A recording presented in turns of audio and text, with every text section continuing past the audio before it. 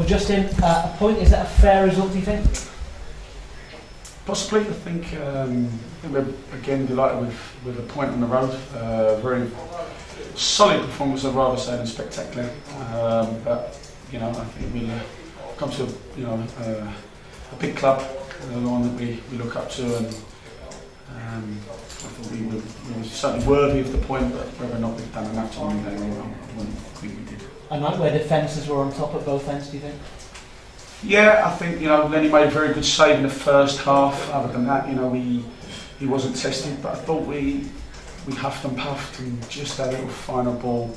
And another day, Zeb's had a little bit of an air shot at one, and we got in some good positions that probably just didn't make the right decision and with the final ball. Point away from home though, and a clean sheet, a lot to be proud of in your first season back in the Football League. We are, and I think, like I said, coming to a place and a team like Plymouth, who not long ago were in the Championship. It's the big occasions for the club, for myself and the players. So we go away with our heads held high.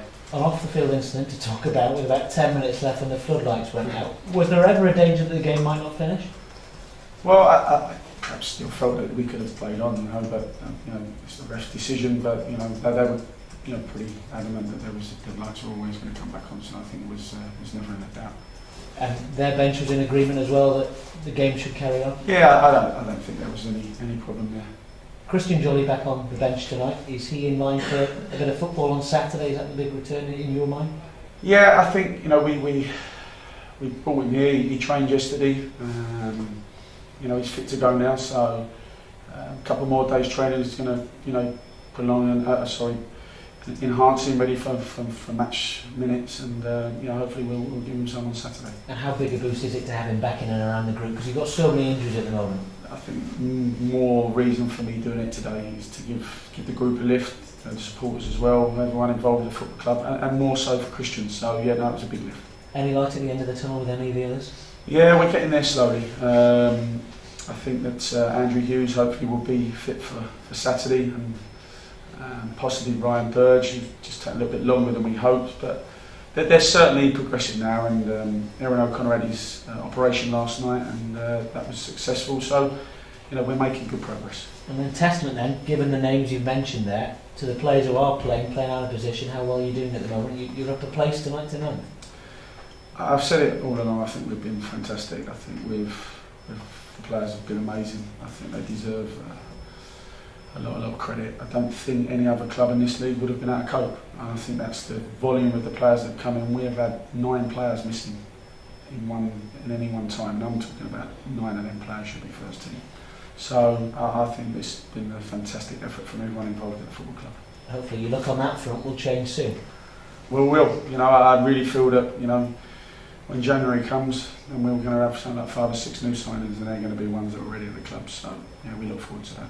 Well done tonight. Thank you very much.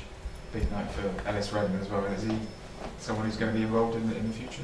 Yeah, I think he's come with us pre-season, done very, very well. We've monitored his development in the youth, and I would never ever put anyone on there if I didn't feel that they were able to play. And he's earned it on merit, and it's another player that we've had come through the youth system that's in and around it now. So that's credit to the youth team, and Liam and John and young Dan that they continue to produce the players. So I'm delighted for everyone involved with the youth that we're able to continue the development of the youngsters and bring them through.